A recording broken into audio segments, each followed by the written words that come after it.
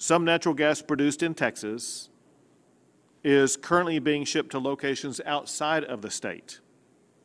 I have, earlier today, issued an order effective today through February the 21st, requiring those producers that have been shipping to locations outside of Texas to instead sell that natural gas to Texas power generators that will also increase the power that's going to be produced and sent to homes here in Texas.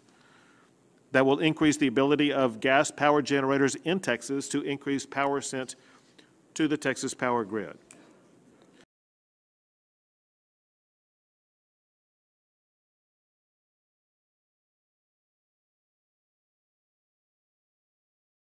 The biggest stories the moment they happen from around the globe. Subscribe to Bloomberg Quick Take now for insight in an instant.